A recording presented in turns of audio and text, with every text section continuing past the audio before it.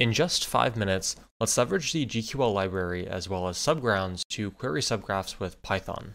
So I hate to admit it, but recently I've been using Node.js a lot more than I've been using Python. Although last week something reignited my interest in using Python. As I was speaking on a space with Flipside, I heard about an organization called Playgrounds. They develop various subgraph-related APIs, but specifically what I found interesting was their Python library, Subgrounds. It essentially simplifies the process of retrieving data from and interacting with subgraphs. So after some experimentation, I thought it would be worth to cover this on a bite-sized building video. So in just 5 minutes, let's leverage the GQL library as well as Subgrounds to interact with subgraphs using Python. Alright, so let's jump right into it. To quickly set some expectations for the code that we'll be writing today. This will be roughly 70 lines of code, and we're going to start by using the GQL library to directly write a GraphQL query and push it to a chain stack subgraph. After that, we'll use the Subgrounds library to query the same data. In this case, we'll use a subgraph for PancakeSwap that indexes token pairs. So let's start by using the GQL library. We'll first need to write 2 import statements, one for GQL and one for the HTTP transport object. So we could do from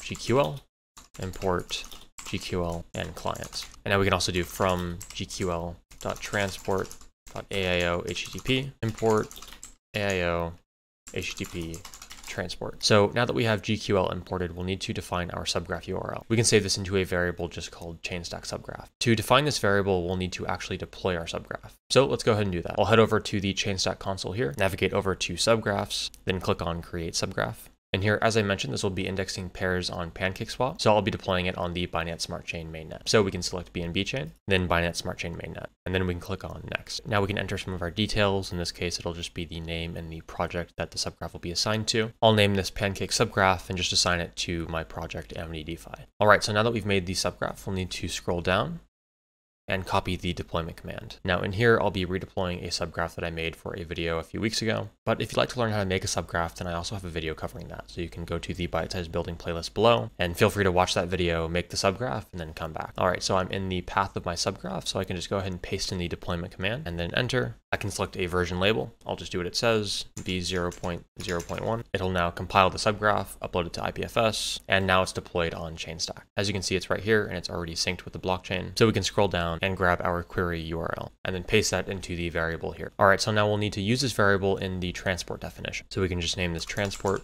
and set it equal to AIO HTTP transport. That's what we imported up here. And then in the constructor here, we can set URL equal to chainstack subgraph. So now that we have the subgraph deployed and the transport defined, we'll need to create the GraphQL client. We can do this by creating a variable called client and setting that equal to client. Of course, that's also what we imported up here. And then transport equals transport.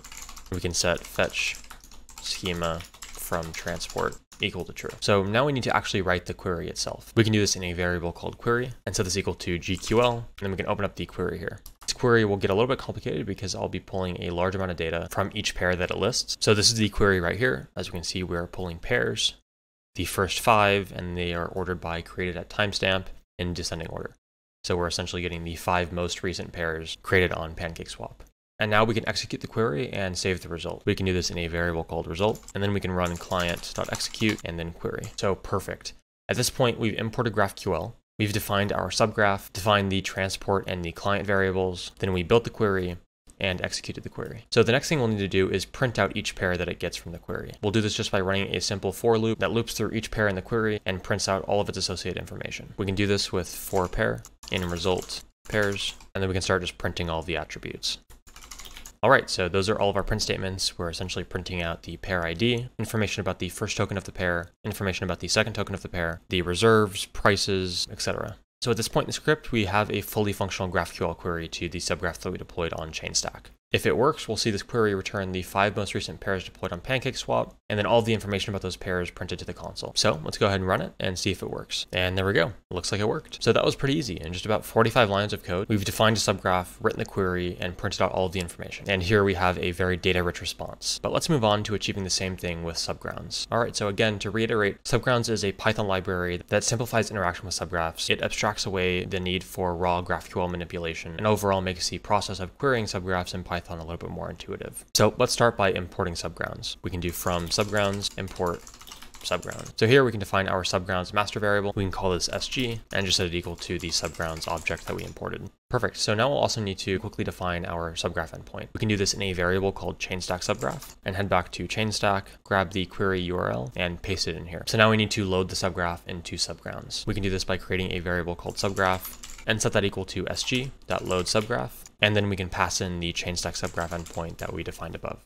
All right, so now we can actually make the query itself. We can do this by creating a variable called latest pairs and then setting that equal to subgraph.query and then .pairs. And here we can set the same parameters that we did in our manual GraphQL query before. So of course we can do order by and then subgraph.pair.created at timestamp. We can do the order direction, which will be descending, and we'll only be pulling the first 5. So perfect. Now that we made the query, you can see that the actual format here looks pretty different compared to the GQL library. And here we have a much more Pythonic way of doing it. All right, so now we need to execute the query and save it to a variable called result. So we can set result equal to sg.query. We're going to save this result in a pandas data frame. So we can do query_df, then open up a list here. And in here, we'll need to define all of the pair attributes that we want returned.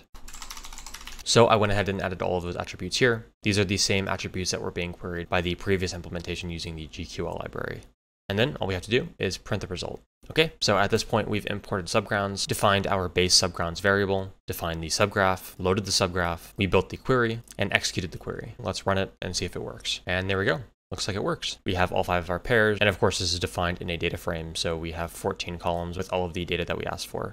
This was episode 15 in Chainstack's Byte-Size BUIDLing series. By the way, I can't believe we're already at 15 episodes. This is awesome. If you'd like to watch the 14 other episodes just like this one, then you can do so through the link below. Additionally, in this video, I launched a Chainstack subgraph on Binance Smart Chain. If you'd like to learn more about the power and convenience of Chainstack subgraphs, then you can also do so through the link below.